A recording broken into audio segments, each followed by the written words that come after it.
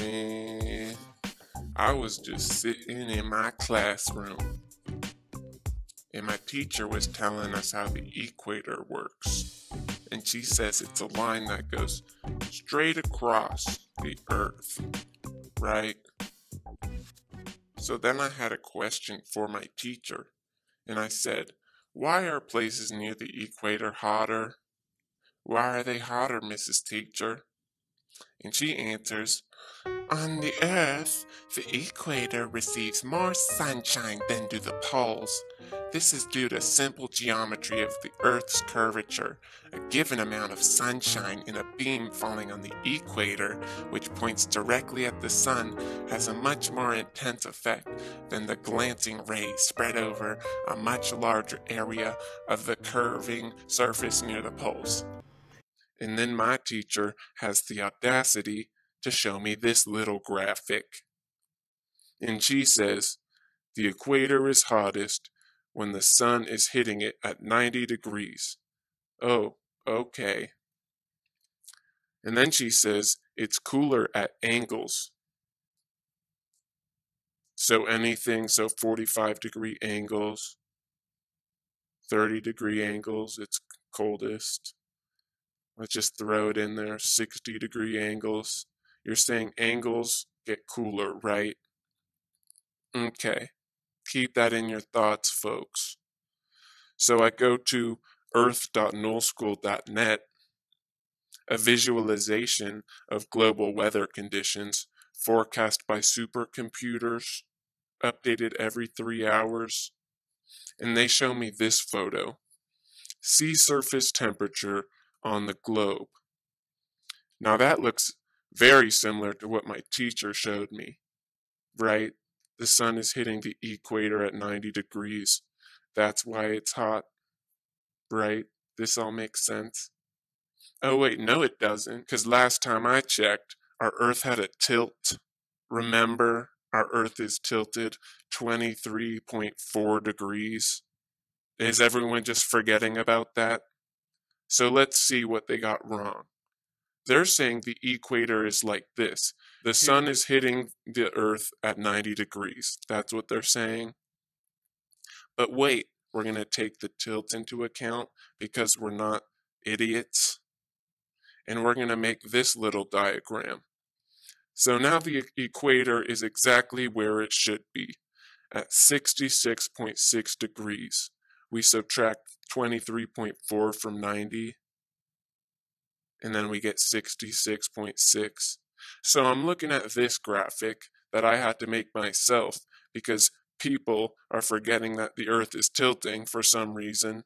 And I wonder to myself, if my teacher is saying it gets cooler at angles, and I assume you believe that 66.6 is an angle, right? I'm thinking, shouldn't it be 90? Shouldn't our equator be like this, Mrs. Teacher?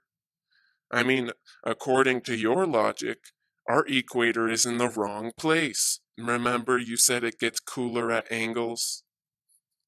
I don't know, but you should certainly know. Shouldn't the equator look like this? That's what you're telling all your students.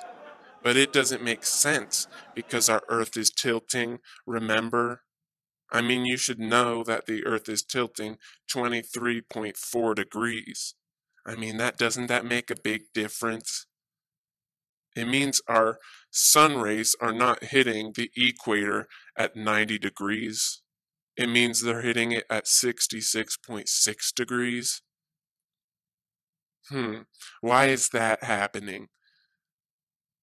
Is that little ray of sun just hotter than the other rays of sun? I mean, it seems like it's hotter than the 90-degree sun ray. But according to you, that should be the hottest one. So I'm confused. Help me out. So I'm going to now simulate a 90-degree angle on the equator, even though that this doesn't happen in real life. I'm just going to do it and see what happens. So in this photo, I simulated the angle. The sun is hitting the equator at 90 degrees. But wait, another problem is introduced. Shouldn't Antarctica be melted if it's hitting it at 90 degrees? It doesn't make sense. Look at this image and tell me if it makes sense to you. How does that make sense whatsoever? I don't know. All I know is that my teacher, Mrs. Teacher, is really contradicting herself, and I think we should hire a new teacher, possibly someone who knows that the earth is tilting. That's a start. I mean, shouldn't our equator look like this, Mrs. Teacher? Because the red line is 66.6 degrees, and the purple line is when it hits 90 degrees. And you say it hits it at 90 degrees. I mean, that's the only way your model makes sense.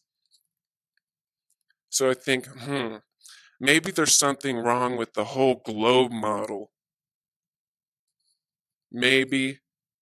So I go back to earth.nullschool.net, I click on the flat earth model, and would you look at that? Something that actually makes sense, right? The sun moves around the equator in a circle, just like we predict it to, just like it measures perfectly. I mean, look at this photo. Doesn't this explain everything, folks? I mean, it's absolutely absurd if you still believe the equator is possible on a globe. It doesn't make any sense. It contradicts itself 2 or 3 times. And what are you going to say? It's refraction? Look at this photo again and tell me why this little sun ray, the 66.6 degree sun ray, the one with the green question mark, why is that so powerful? Why, Tell me. Can you tell me? Is it refraction? Are you going to start looking up on Wikipedia why that is? Because I'll sit and I'll wait. And then why is the blue question mark sun ray not as hot? I don't know. Wouldn't it be the exact same? I mean, look at this video again, right? This is how it measures.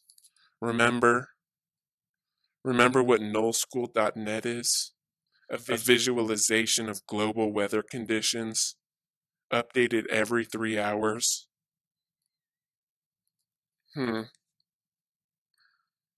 So it seems like what's occurring in real life isn't what's occurring with the globe model in real life.